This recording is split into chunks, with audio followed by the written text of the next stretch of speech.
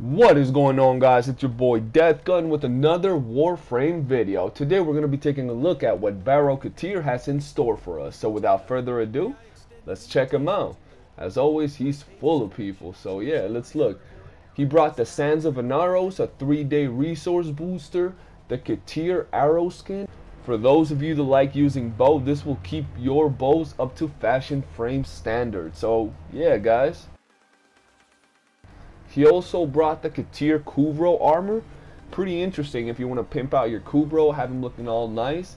This is something you want to check out. It's a little bit expensive, so make sure you get the other things before you come over here and get the actual Kuvro armor. Then he also brought us the Twin Gorkadas Tonson skin. Pretty cool, more fashion frame. Who doesn't love fashion frame? He brought the infamous Axie A2 relic, where you guys will be able to farm the Lex Prime and Ak Lex Prime. Really good sidearm. The Ak Lex Prime is one of the best sidearms in the game when it comes to raw damage. There are better guns, but the Ak Lex is way up there. Now, he brought us some more fashion frame, the Mantis Prisma skin, the Katir Sagatra, and the Katir Sindana. He also brought us a pretty good sidearm in the Mara Detron. Make sure to check this out. As you can see, the price is the same as the Kuvro armor, so I highly recommend you get the weapon instead of the Kuvro armor or other things like that. For Prime mods, he brought us Prime Regen, Prime Bane of Grenier, Prime Fever Strike, Prime Bane of Infested, and Prime Bane of Corpus.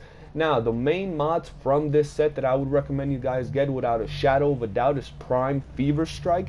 If you missed it last time he was here, or if you want to, save it up for future sales, definitely Prime Fever Strike. And then I would say Prime Regen for your Sentinel, because Sentinels are really good. And then after that, I would say, your Prime Bane of whatever. I don't really use these mods, but they do come in handy in specific occasions for specific builds.